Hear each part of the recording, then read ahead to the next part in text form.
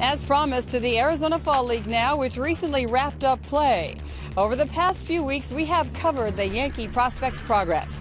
The final player we highlight is pitcher Ian Clarkin, the Yankees' first-round pick in 2013. Clarkin sat out all of 2015 with an elbow injury after posting a 3.12 ERA in 16 minor league starts in A and high A ball in 2014. The New York Yankees select Ian Clarkin. Being drafted by the Yankees in 2013, 33rd overall, was exciting for Ian Clarkin, and he enjoyed instant success in his first professional season in 2014. 2015 was a different story for Clarkin. Coming out of spring training felt amazing. Getting ready for the season. I was 100% ready to go. I had a little something come up and never, I came back up. I was getting ready to get going, I shut down again. Get ready to get going, shut down again. He spent the entire season injured with elbow inflammation. He was shut down, and it was indeed frustrating for him. When you love something so much and, you don't get to do it, it kills you. So, this year, like I said, it's been really long, but, it's in the past now. I just try and look in the future. Being back on the mound in the Arizona Fall League was something Clarkin was looking forward to, and he took the mound with a purpose out west. I'm really critical on myself. When I watch film, I have a lot of improvements to do. Last year, I think I had a good amount of strikeouts, but what I've been working on this year is getting a lot of ground balls in certain situations to help me through the inning. Let's say you have bases loaded, one out. Instead of striking the next two guys out and wasting 6 pitches to get them out, but it's probably going to take more than 6 pitches, get a ground ball in 1 pitch and get out of the inning.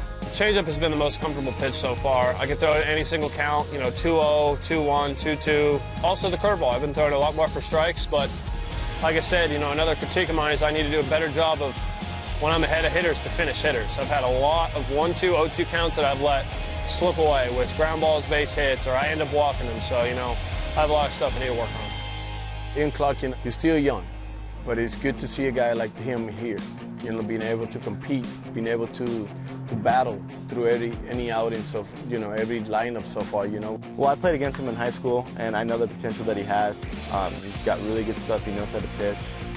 And I think once he gets rolling and stays healthy, he's going to be a really good asset for us. He's more of like a natural talent guy.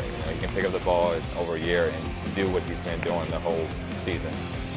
That's big. That's big for a pitcher to be able to have so much rest off and come out and still do your job.